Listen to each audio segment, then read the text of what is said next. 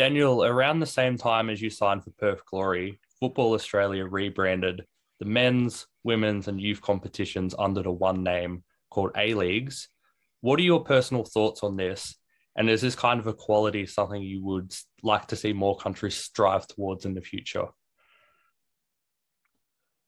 I mean, I'm not too sure, to be honest, in terms of about whether the same name's right or wrong.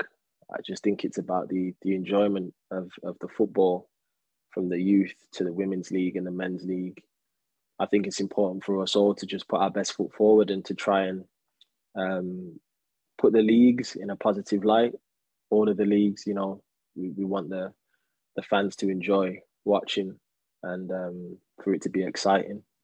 So I think it's all for us. It's all down to the players in all of the leagues, as I said, from the youth to the women's league and the men's league. It's all about us all putting our best foot forward and trying to put the league in a positive light around the world so we can get as many fans watching and for people to be excited about watching games as well.